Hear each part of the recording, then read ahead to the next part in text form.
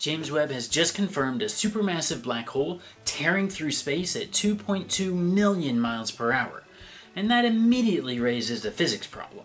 What could possibly do this?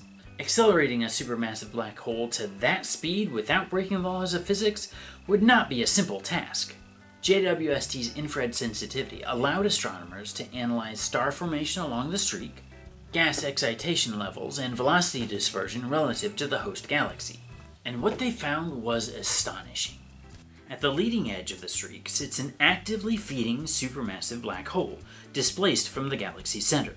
In general relativity, gravitational waves aren't just vibrations. They carry energy, angular momentum, and linear momentum away from the system. If momentum leaves the system preferentially in one direction, the merged black hole must recoil in the opposite direction. Most of this recoil does not happen gradually.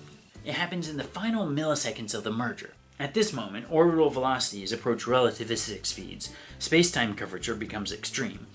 The newly formed black hole recoils in the opposite direction.